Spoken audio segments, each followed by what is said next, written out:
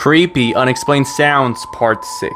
In 2016, a man living alone in his house would experience the scariest night in history. That night, the man had a strange dream where he was at work and went through a door that led him into the woods. Suddenly, everything turned into a cartoon and he began to hear a lady sobbing, repeating, "Nothing matters," followed by a very sad music. Weirded out, he tries to leave, but the door is gone. He starts getting really scared, but he doesn't know why. He reaches into his pocket and pulls out his phone and calls his house, unsure why because he should be the only one in there. He suddenly wakes up sweating and confused on what just happened. Still shaken from the dream, he goes downstairs and sees his phone has one missed call and a voicemail.